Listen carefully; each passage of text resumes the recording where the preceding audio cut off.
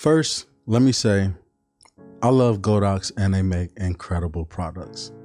With that being said, I don't want you to think that I'm telling you go look for another brand or to not even purchase this product at all. And hopefully, once I'm done with this video, me and Godox will be able to continue to have the great relationship that we have already. So with that being knocked out the way, let's end this sad music. And let me tell you how Godox sent me a product that I would never use and why I sold my AD200 Pro because of it.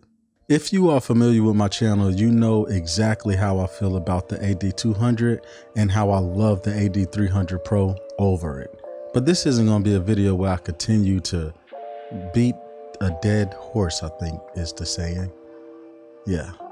So that has nothing to do with this video. But if you are curious onto why I prefer the AD300 or anything like that over it, then I have a ton of videos that you could search up and you could find, and it's pretty informative. So go check those out. But as you know, if you watch my channel, I was on a shoot a couple months ago back in March, and the wind blew my light stand, knocking my AD300 over and leaving me out of commission because the bulb burst or broke or whatever. Couldn't use it. But I wanted to challenge myself at that point, and I decided, all right, I'm going to knock the dust off this. That ain't sound right. I'm going to wipe the dust off of this AD200 Pro. And I'm going to go ahead on and use that as my light when I go on location, right? I wanted to challenge myself. And in fact, I made a video doing it. This would be a perfect time for me to go ahead on and bring out this bad boy right here, the AD200 Pro. I'm going to use this as my main light. And long story short, I couldn't do what I wanted to do with it, so I broke out my AD400 Pro. And when I did that, some of you guys commented in the comment section, rightfully so, calling me out on it, saying that looks a little bit too big to be an AD200, and you were correct. It was. I couldn't do what I needed to do. But this is the other thing with it, right? Godox sent me this product last year, and I lost 2 of my hard drives that had all of my YouTube stuff on it because of a lightning strike. It was weird, like 2. And I haven't got anything back. So I kind of took a break from YouTube and I sat on this product for the longest. I never used it or anything. Now, it's called the R200. And the thing about this product is it is an accessory, right, for the AD200. That's like one of its biggest selling points is it's supposed to be so versatile, right? You could get the attachment where you could put 2 AD200s, and although people will say it will make it a AD400, it won't. I'm just gonna tell you now, it's not an AD400. Please stop saying that. It's not, okay? We can talk about that. Just hit the comment section and I'll rant my little butt off, right? Either way it go. I was excited about this product, and the reason why I was is because I do not like shadows. If you know me, if you know my work, I do not like shadows. I hate shadows. That's just me. I like other people that take photos in shadows, and I just don't do it. Okay, 1 second, I gotta take a cough break.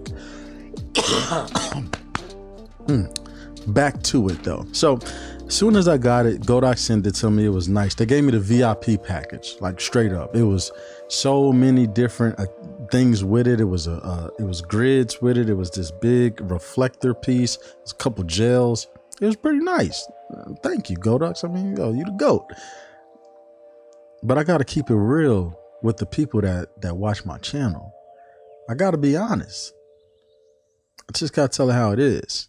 So as soon as I broke it out, I took some photos. I actually took some photos of that camera back there. And, you know, I'm like, yes, this is going to be great. It's 360. There's no reason, any shadows. Everything should be beautiful, just perfect, perfection. Boy, was I wrong.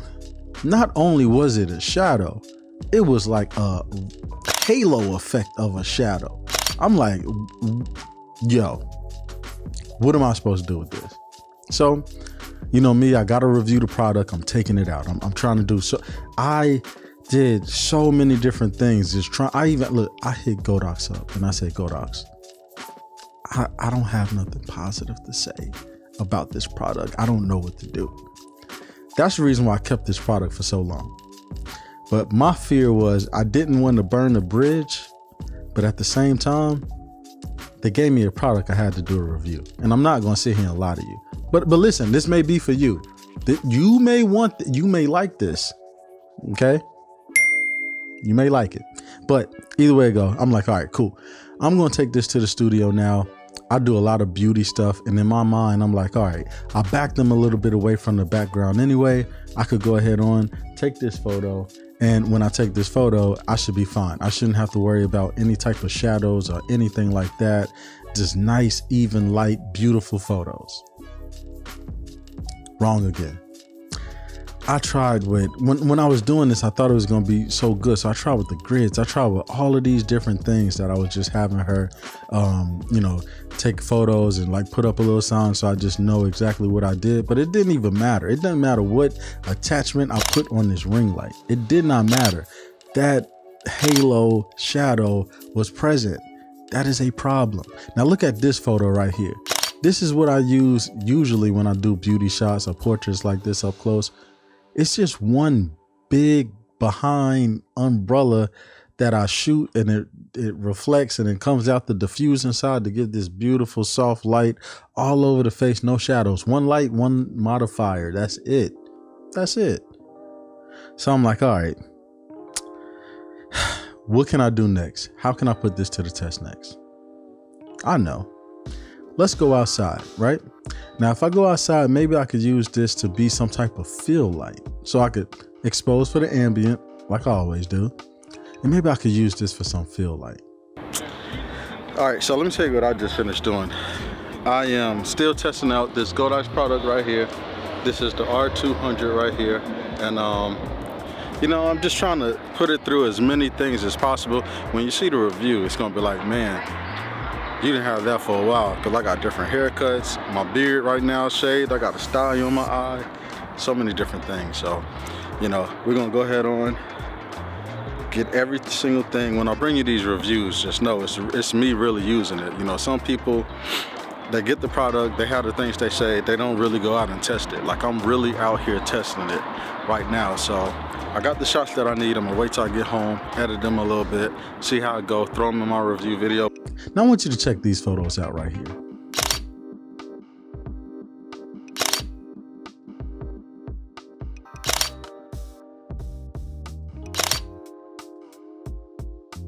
Now, did it cause a shadow? No, there's nothing to put a shadow on. But this look right here is a very specific type of look. It's not something that I would go for. And this is the thing. Let's say you are a beauty photographer, like I do a lot, right? And you shoot in the studio. Well, when I do my beauty shots, I usually use one lens. Or let's say you're a macro photographer. You're going out shooting bugs and stuff like that, flowers, and you just all close up and stuff like that. You might use a macro lens. You might use one lens. Might do that. But if I'm outside and I'm shooting fashion, I'm shooting lifestyle, I'm shooting portrait, however you say that word. If I'm shooting that, I'm probably switching my lenses out several times. And for me to have to fumble with putting a new lens on this, like adjusting and all this, it's not worth it. Now, I know what y'all are going to say. If I'm in the studio, you're going to tell me the way to fix it. Oh, well, if you just put some other lights, you could take care of the shadow. Well, sure. But the way I see it is like this. If I get some type of accessory, attachment, or anything like that, less is better. Like the less work that I have to do, the better. That's how I see it. Now, I'm not sure how you see it, but I don't want to do extra work. I don't want to have to put every single thing together when I could just use one umbrella and bounce it off the umbrella, come back, one light, one modifier, amazing result.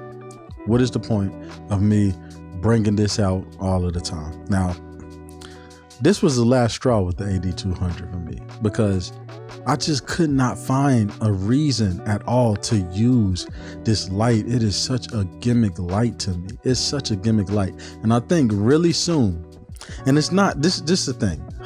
I'm sorry, this is the thing. It's not that it's 200 watts. As I keep saying, it is its overheating ability. It is its slow recycle time. It is all of that. Now, Westcott has the FJ200, and if you see the design of that light, it is beautiful. It's what the AD200 should be.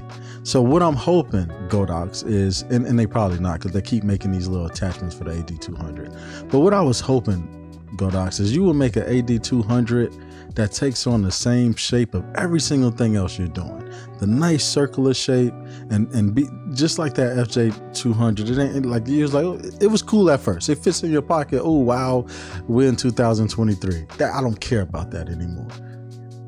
Do something better about the slow recycle time and all of that stuff like that. Just do better.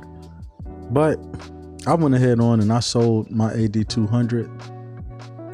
I actually bought the replacement bulb for my AD300 and bought a second one. I'm in love, I'm in heaven. And after I sold my AD200, I bought some candy. Now I know what you're gonna say, it's unhealthy, and that's fine, but it makes me happy.